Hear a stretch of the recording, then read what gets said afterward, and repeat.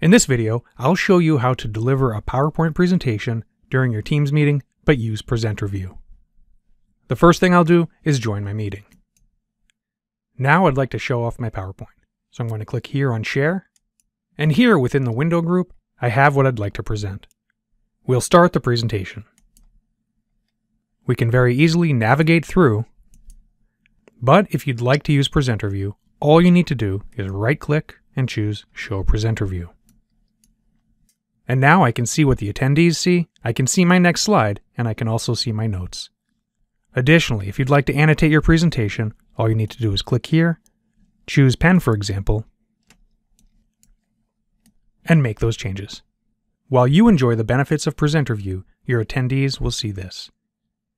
And that is how easy it is to use Presenter View during a Teams meeting to show off your PowerPoint.